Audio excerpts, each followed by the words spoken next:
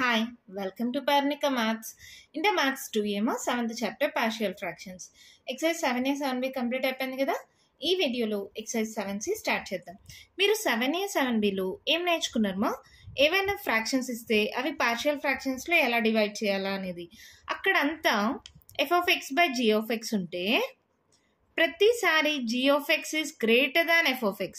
g(x) is greater than f(x) అంటే ఇదేం fractions? Proper fractions. ఇప్పుడు దాకా మీరు 7A 7Bలో ప్రాపర్ ఫ్రాక్షన్స్ని పార్షియల్ ఫ్రాక్షన్స్లోకి ఎలా చేయాలా అనేది కన్వర్ట్ చేయాలనేది నేర్చుకున్నారు. 4 టైప్స్ గుర్తున్నాయి కదా. ఇక్కడ ఏంటంటే ఇంప్రాపర్ ఫ్రాక్షన్స్ అంటే ఏంటి?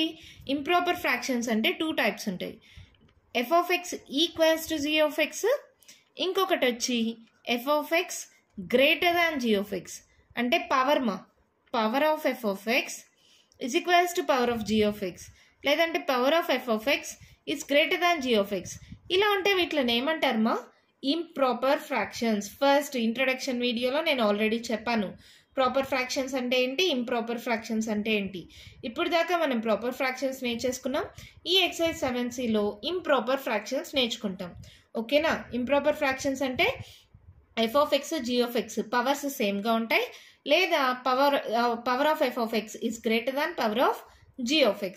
దీంట్లో 2 కేసెస్ కదా. ఫస్ట్ కేస్, ఎప్పుడైనా న్యూమరేటర్ డినామినేటర్ పవర్ ఈక్వల్గా ఉంటే, ఇక్కడ చూడండి, ఇక్కడ x³ x into X, x² into x³ రెండు పవర్స్ సేమ్గా ఉంటే దాని ముందర ఉండే టర్మ్స్ తీసుకుంటాం.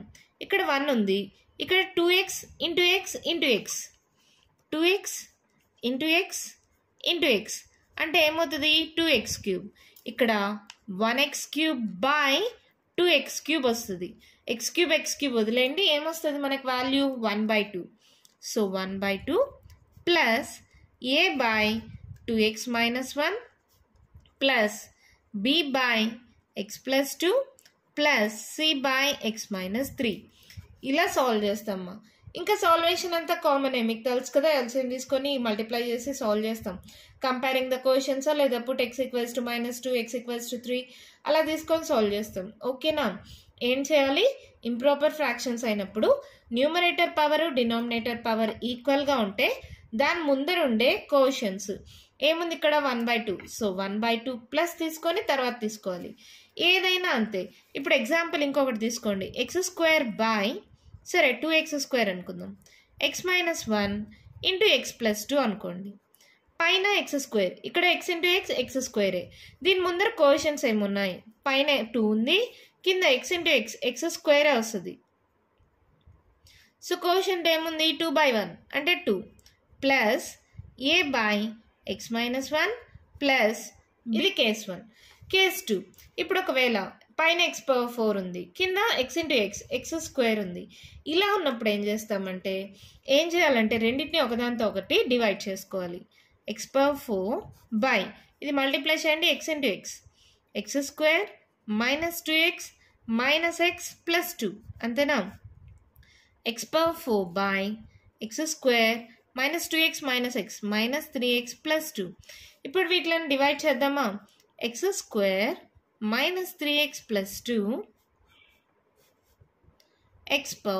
ఇప్పుడు ఏమవుతుంది చూడండి, ఇక్కడ x⁴ ఉంది, ఇక్కడ x² ఉంది. మీరు ఫస్ట్ ఇయర్లో నేర్చుకున్నారు కదా. ఏం చేయాలి? ఇక్కడ x² తీసుకుంటాం. x²తో ప్రతి టర్మ్ని మల్టిప్లై చేయాలి. x² into x² x⁴ plus into minus 3x into x² x³ plus 2x². అవునా? సింబల్స్ చేంజ్ చేయండి. ప్లస్ ఉంటే మైనస్ అవుతుంది, మైనస్ ఉంటే ప్లస్ అవుతుంది. Plus x⁴ minus x⁴ cancel, 3x³ minus 2x². ఇలా వచ్చిందా? తర్వాత ఇంకా దీన్ని సాల్వ్ చేయొచ్చా? ఎలా సాల్వ్ చేస్తారు? ఇక్కడ x³ ఉంది, ఇక్కడ x² ఉంది. ఏం చేస్తామా? ప్లస్ 3x తీసుకుంటే సరిపోతుందా? 3xతో చేయండి. 3 into x² into x³ plus into minus 3 3s 9 x into x² plus 3 2s 6x. ఓకేనా? మళ్ళీ సింబల్స్ చేంజ్ చేయండి. మైనస్ ఉంటే ప్లస్ అవుతుంది, ప్లస్ ఉంటే మైనస్ అవుతుంది. Plus 3x³ minus 3x³ cancel, 9లో 2 పోతే 7x² మైనస్ 6x. మళ్ళీ ఎక్స్ స్క్వేర్ కదా తీసుకోవచ్చా, ఏమవుతుంది +7, 7తో మల్టిప్లై చేయండి. 7x square minus 7 3s 21x plus 7 2s 14. Symbols change చేద్దామా. +7x square minus 7x square cancel. 21లో 6 పోవాలమ్మా, 11, 11లో 6 minus చేస్తే 4 + 1 5. క్యారీ అని ఇచ్చింటాం 15. 15x minus 14. ఇక్కడ ఎక్స్ స్క్వేర్ ఉంది, ఇక్కడ ఎక్స్ వచ్చేసింది, ఇంకా మనం చేయలేం కదా.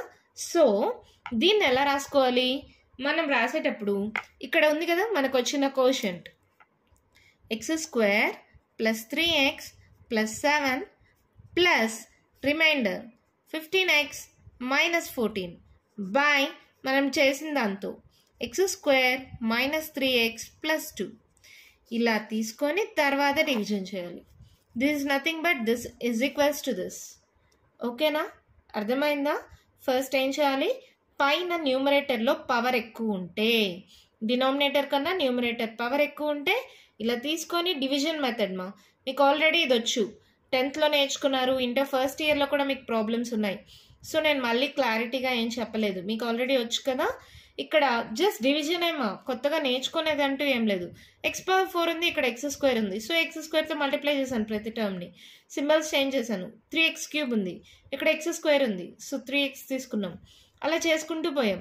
ఇక్కడ ఎక్స్ వచ్చింది, ఇక్కడ ఎక్స్ స్క్వేర్ ఉంది, ఇంకా చేయలేం కాబట్టి ఇక్కడ ఉన్న కోషన్ని ఇక్కడ రాసుకుంటాం. q(x) ప్లస్ ఇది r(x) బై -3x + 2 ఏంటి డినామినేటర్ అంటే g(x) అంటే f(x) by g(x) equals to q(x) plus r(x) by g(x). ఇది మా కేస్ 2. కేస్ 1 కేస్ 2 అర్థమైందా. ఈ రెండు అర్థమైతే దీంట్లో ఉండే ప్రాబ్లమ్స్ అన్ని ఈజీగా సాల్వ్ చేయొచ్చు. చూడండి మళ్ళీ చెప్తాను, case 1లో numerator power denominator power ఈక్వల్గా ఉంటే దాని ముందరుండే కోఎఫిషియన్స్ని తీసుకొని అది యాడ్ చేసి మిగిలిన ప్రాసెస్ అంతా సేమ్గా చేసేస్తాం. అలా కాకుండా కేస్ 2లో ఏంటంటే న్యూమరేటర్ పవర్ డినామినేటర్ పవర్ కన్నా ఎక్కువ ఉంటే ఆ రెండింటిని డివైడ్ చేస్తాం. ఎప్పుడు దాకా డివైడ్ చేస్తాం, ఇంకా పాసిబిలిటీ లేనప్పుడు. ఇక్కడ ఎక్స్ స్క్వేర్, ఇక్కడ ఎక్సే, ఇంకా పాసిబిలిటీ లేదు. అలాంటప్పుడు f(x) by g(x) equals to q(x). q(x) అంటే కోషంట్, ఇది q(x). r(x) అంటే రిమైండర్ బై g(x) అంటే డినామినేటర్లో ఉండేది. ఓకేనా, ఈ రెండు కేసెస్ అర్థమయ్యాయా. మీకు అర్థమైతే ఇంకా ప్రాబ్లమ్ సాల్వేషన్ ఈజీ. మరి అయితే ఎక్సర్సైజ్ 7C స్టార్ట్ చేద్దాం. అయితే 7C మా చూడండి, resolve the following fractions into partial fractions. దాంట్లో first one x² by x-1 into x-2. ఇక్కడ చూడండి x ఇంటూ ఎక్స్ స్క్వేర్ అంటే numerator power denominator power same. అలాంటప్పుడు దాని ముందర ఉండే కోఎఫిషియన్స్ ఇక్కడ 1 ఉంది, ఇక్కడ 1 ఉంది. So 1 plus a by x-1 plus b by x-2. ఓకేనా, ఏముంది తర్వాత ఎల్సిఎం తీసుకోండి. x² ఈక్వల్స్ టు ఏమవుతుంది, 1కి ఏం లేదు కాబట్టి 2 మల్టిప్లై అవుతాయి. x-1 into x-2 plus a into x-1 x-1 cancel అయిపోతుంది. ఇంకేం మిగిలింది x-2 plus b into x-2 cancel అయిపోతుంది x-1. ఓకేనా, ఇలా చేసిన తర్వాత ఏముంది, put x equals to 1, put x equals to 2 తీసుకోవచ్చు కదా.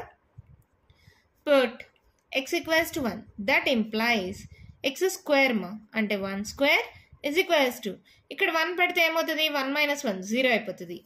a ఇంటూ 1 - 2 ఇక్కడ కూడా 1 పెడితే 1 - 1 0 అయిపోతుంది. So 1 equals to a into 2లో 1 పోతే 1 - 1 a ఈక్వల్స్ టు -1 వచ్చేసిందా. ఇప్పుడు అలాగే b కనుక్కుందాం. పుట్ x ఈక్వల్స్ టు 2 కదా, x-2 ఈక్వల్స్ టు 0 అంటే x ఈక్వల్స్ టు 2 కదమ్మా. So that implies 2² equals to ఇక్కడ 2 పెడితే ఏమవుతుంది, 2 - 2 0 అయిపోతుంది. 0 అంటే ఎనీథింగ్ 0. ఇక్కడ 2 పెడితే 2 - 2 0. సో 0 అంటే anything 0. b into 2 - 1 4 equals to 2లో 1 పోతే 1. సో b ఈక్వల్స్ టు ఏమొచ్చింది 4. ఏబీ వాల్యూస్ వచ్చేసాయి, అంతే ప్రాబ్లం అయిపోయింది. x² by x-1 into x-2 equals to 1 plus 1 మర్చిపోద్దండి మా, 1 మర్చిపోతే ప్రాబ్లం తప్పు చేసేసినట్టే, మళ్ళీ మార్క్స్ ఇవ్వరు. ఏ అంటే -1 by x-1 plus 4 by x-2 plus into minus మీరు కావాలంటే 1 - 1 by x minus 1 plus 4 by x minus 2 అని రాసేయచ్చు. ఓకేనా? అంతే, మన ప్రాబ్లం కంప్లీట్ అయిపోయింది. ఎంత ఈజీగా ఉంది కదా. పవర్ సేమ్గా ఉంటే 1/1, సో 1 తీసుకున్నాం, ప్లస్ ఇంకంత ప్రాసెస్ సేమే. ఓకేనా? సెకండ్ వన్ చూద్దామా? చూడండి, x³ by x into x² ఇలాంటప్పుడు ఏం చెప్పాను నేను? డివైడ్ చేయాలి కదా. సో x³ by ఫస్ట్ ఇవి రెండు మల్టిప్లై చేయండి. x into x² plus 2x minus x plus into minus 2 1s 2. So ఇది ఏమైంది? x³ by x², 2xలో x పోతే x ప్లస్ x minus 2. ఈ రెండింటిని డివైడ్ చేద్దామా? x² plus x minus 2 x³ x³ మా ఇక్కడ x² ఉంది, ఇంకొక x అయితే సరిపోతుందా? xతో మల్టిప్లై చేయండి. x³ plus x into x² minus 2x. Symbols change చేయండి. ప్లస్ ఉంటే మైనస్ అవుతుంది, మైనస్ ఉంటే ప్లస్ అవుతుంది. Plus x³ minus x³ cancel, minus x² plus 2x. ఓకేనా? మళ్ళీ x² ఇక్కడ x², ఇంకేం కావాలి? మైనస్ కావాలి. సో -1 -1తో మల్టిప్లై చేయండి. Minus x² minus x minus into minus plus 2. మళ్ళీ సింబల్స్ చేంజ్ చేయండి. మైనస్ ఉంటే ప్లస్ అవుతుంది, ప్లస్ ఉంటే మైనస్ అవుతుంది. Minus x² plus x² cancel, plus 2x plus x plus 3x minus 2. ఇంకా సాల్వ్ చేయలేమ్మా, ఇక్కడ x² ఇక్కడ 3x వచ్చింది. అంటే ఇప్పుడు f(x) by g(x) equals to ఏంటి ఫార్ములా? ఇందాక చెప్పాను, q(x) plus r(x) by g(x). అవునా? ఇది అలాగే పెట్టుకోండి ఫార్ములా లాగా. ఇప్పుడు దీన్ని తీసుకుందాం. x³ by x minus 1 into x plus 2 ఇచ్చిన క్వశ్చన్ ఏమొచ్చింది మనకి? q(x) అంటే ఇది x minus 1 ప్లస్ r(x) అంటే denominator 3x minus 2 by g(x) అంటే డినామినేటర్ ఇది సాల్వ్ చేస్తే ఏమొచ్చింది? ఇక్కడ x² ప్లస్ x మైనస్ 2. ఓకేనా? ఇలా పెట్టిన తర్వాత దీన్ని ఈక్వేషన్ 1గా తీసుకోండి. ఇదే మనం సాల్వ్ చేయనక్కర్లా, దీన్ని మాత్రం సపరేట్గా సాల్వ్ చేసుకుందాం. Taking 3x minus 2 by x² plus x minus 2 అంటే నథింగ్ బట్ ఇది కదమ్మా, కనిపిస్తుందా? x² plus x minus 2 అంటే దీన్ని సాల్వ్ చేస్తే ఇదే కదా. సో దీన్నైనా తీసుకోవచ్చు డైరెక్ట్గా, నేను దాన్నే తీసుకుంటున్నాను. x minus 1 into x plus 2. ఇప్పుడు సాల్వేషన్ సేమ్, ఫస్ట్ టైప్ 1 చేసామే అలాగే. ఎలా వస్తుంది? a by x minus 1 plus b by x plus 2. 3x minus 2 is equals to a into x minus 1 పోతే x plus 2 plus b into x plus 2 పోతే x minus 1. ఎలా తీసుకుంటారు? Put x equals to -2. -2 substitute చేయండి, ఏమవుతుంది? 3 into -2 -2 ఇక్కడ -2 plus 2 0 అయిపోతుంది.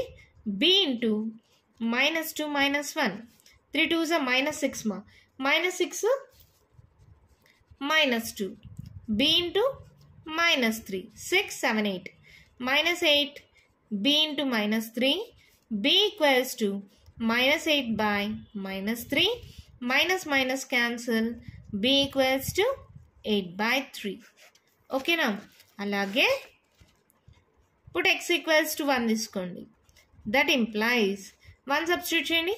3 into 1 -2 is equals to a into 1 plus 2. అంతేనా? 3 minus 2 a into 2 plus 1 3 3లో 2 పోతే 1 ఈక్వల్స్ టు a into 3 అంటే a ఈక్వల్స్ టు ఏమైంది? 1 by 3. AB values వచ్చేసాయా? ఈ ఏబి వాల్యూస్ని ఇక్కడ సబ్స్టిట్యూట్ చేయండి. ఏమవుతుంది?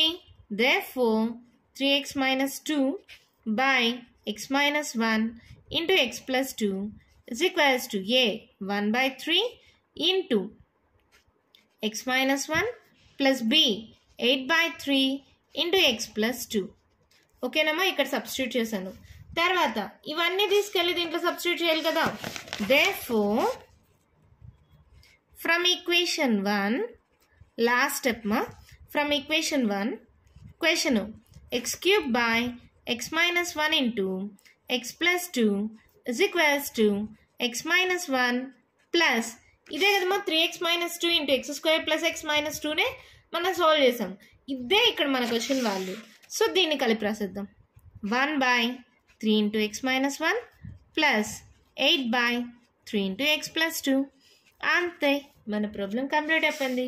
చాలా ఈజీ మా, కన్ఫ్యూజ్ అవ్వద్దండి. ఈ రెండింటిని ఇలా తీసుకున్న తర్వాత ఒకదాంతో ఒకటి డివైడ్ చేసేస్తే f(x/g(x) = q(x + r(x/g(x). ఈ ఫార్ములా గుర్తుపెట్టుకోండి. దాని ప్రకారం ఇది q(x) అవుతుంది, ఇది r(x) అవుతుంది, ఇది g(x) అవుతుంది. వాటిని సబ్స్టిట్యూట్ చేస్తే ఇలా వచ్చింది. ఇది ఈక్వేషన్ 1 అని తీసుకొని దీని వరకే తీసుకుందాం. దాని వరకు తీసుకొని ఫస్ట్ టైప్ 1 ఉంది కదా, దాని ద్వారా ఏబీ వాల్యూస్ కనుక్కొనేసాం. ఆ ఏబీ వాల్యూస్ని మళ్ళీ ఇక్కడ సబ్స్టిట్యూట్ చేస్తే దీని వాల్యూ వచ్చింది. దీని వాల్యూ ఇది ఈక్వల్ కదా. సో ఫ్రమ్ ఈక్వేషన్ 1 అని తీసుకొని దాంట్లో సబ్స్టిట్యూట్ చేస్తే ప్రాబ్లం అయిపోయింది. ఈజీ మా, 1-2 సార్లు ప్రాక్టీస్ చేయండి, ఈజీగా వచ్చేస్తుంది. ఓకేనా, నెక్స్ట్ వన్ చూద్దామా. అయితే చూడండి మా, x³ / 2x - 1 into x - 1 whole square. ఇక్కడ x స్క్వేర్ వస్తుందా, x² into x³ same power మా, న్యూమరేటర్లో డినామినేటర్లో. సో పైన 1 ఉంది, కింద 2 ఉంది. సో ఏమవుతుంది, 1/2 plus a/2x - 1 plus b/x - 1 whole square ఉంది. ఒకసారి x - 1 తీసుకోండి ప్లస్ c/ ఇంకోసారి x - 1 హోల్ స్క్వేర్. అంటే టైప్ 1 టైప్ 2 కలిసి వచ్చాయి. ఓకేనా, ఇప్పుడు ఏంటి ఎల్సిఎం తీసుకోండి. x³ = 1/2 ఇంటూ దీనికి ఏం లేదు కాబట్టి అన్ని మల్టిప్లై అవుతాయి, 2x - 1 into x - 1 whole square plus a into 2x - 1 పోతే x - 1 whole square plus b into ఒక x - 1 పోతే ఇంకో x - 1 మిగులుతుంది into 2x - 1 plus c into x - 1 whole square పోతే 2x - 1 మిగిలింది. ఓకేనా, ఇప్పుడు ఏం చేద్దాం, పుట్ x = x - 1 0 చేస్తే x = 1 కదా. పుట్ x = 1 సబ్స్టిట్యూట్ చేయండి, ఏమవుతుంది, 1³ = ఇక్కడ 1 పెడితే 1 - 1 0 అయిపోతుంది మా. ఇక్కడ 1 పెడితే 1 - 1 0, ఇక్కడ 1 పెడితే 1 - 1 0, ఇంకా మిగిలేది c. c = 2 × 1 2 - 1. ఓకేనా, అప్పుడు 1 = c ఇంటూ 2లో 1 పోతే 1 అంటే c = 1 వచ్చేసింది. ఓకే కదా. అలాగే 2x - 1 ఉంది మా, =0 తీసుకోండి, 2x = 1 అవుతుంది, x = 1/2. అవునా, ఇప్పుడు పుట్ x = 1/2 సబ్స్టిట్యూట్ చేయండి, ఏమవుతుంది, 1/2 హోల్ క్యూబ్ = ఇక్కడ 1/2 పెడితే ఏమవుతుంది మా, 2 క్యాన్సిల్ అయిపోయి 1 - 1 0 అయిపోతుంది. ఇక్కడ 1/2 పెడితే అదే ప్రాసెస్, ఇక్కడ 1/2 పెడితే అదే అవుతుంది. ఇంకా మిగిలేది ఇది a into 1/2 - 1 whole square. 1/2 2 2 4 4 2 8. LCM తీసుకోండి, 1 - 2 1 2 హోల్ స్క్వేర్. ఇది ఒకటే సాల్వ్ చేసుకుందాం. a ఇంటూ 2లో 1 పోతే -1/2 హోల్ స్క్వేర్. అంటే ఇప్పుడు 1/8 = a ఇంటూ ఏంటి హోల్ స్క్వేర్ కాబట్టి మైనస్ అంటే మైనస్ ప్లస్ అయిపోతుంది, 1/2 2 2 4 4 1 4 2 అంటే a = మనకి ఏమొచ్చింది, 1/2. ac వాల్యూస్ వచ్చేసాయి. ఇంకా మనకు రావాల్సింది b వాల్యూ. b వాల్యూ కోసం ఏం చేద్దామంటే కంపేరింగ్ ద కోషన్స్ చేయాలంటే ఎక్స్లు x - 1 whole square, x - 1 whole square అదంతా కంపేరింగ్ కోషన్స్ చేయాలంటే కష్టం అవుతుంది. కాబట్టి షార్ట్ కట్ మా ఏంటంటే పుట్ x = 0 తీసుకుంటాం. కామన్గా 0 తీసేసుకోవచ్చు మా, ఏ ప్రాబ్లంకైనా. ఇక్కడ ఇప్పుడు దాకా అవసరం రాలేదు, నేను తీసుకోలేదు. ఇక్కడ సాల్వేషన్ పెద్దగా అయిపోతుంది కాబట్టి తీసుకున్నా. ఓకేనా, ఇప్పుడు x ప్లేస్లో 0 పెట్టండి. 0 = ప్రతి దగ్గర 0 పెట్టుకుంటారండి. 1/2 0 2 × 0 0 అయిపోతుంది ఇంటూ -1 అంటే 1/2 ఇంటూ -1 మళ్ళీ తర్వాత ఇక్కడ 0 - 1 అంటే ఏమవుతుంది, -1 హోల్ స్క్వేర్. అర్థమవుతుందా, x ప్లేస్లో 0 పెట్టినాను మా, 1/2 రాసుకున్నాం.